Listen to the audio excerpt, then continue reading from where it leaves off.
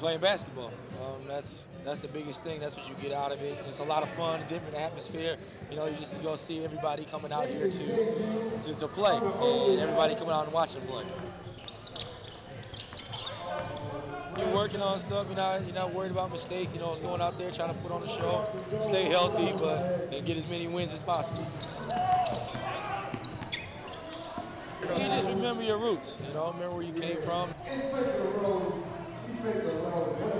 You know, a lot of these guys have been in the position I've been in, and I'm just coming out here to play basketball. That's really all it is. Just go out here, have fun, and have a good time.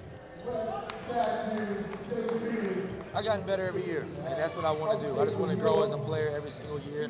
I've been able to do that. I've done that my whole life, and I look forward to this next season. The team has a lot to do with it. The coaching staff has a lot to do with it, and I've been blessed to be in the position that I've been in. It was a good run, a lot better than everybody thought we were going to do. We got better every single night. We got better as the season went on. Fortunately, we ran into the Spurs at the wrong time, but you know, they took down the crown, so I guess you can live with that.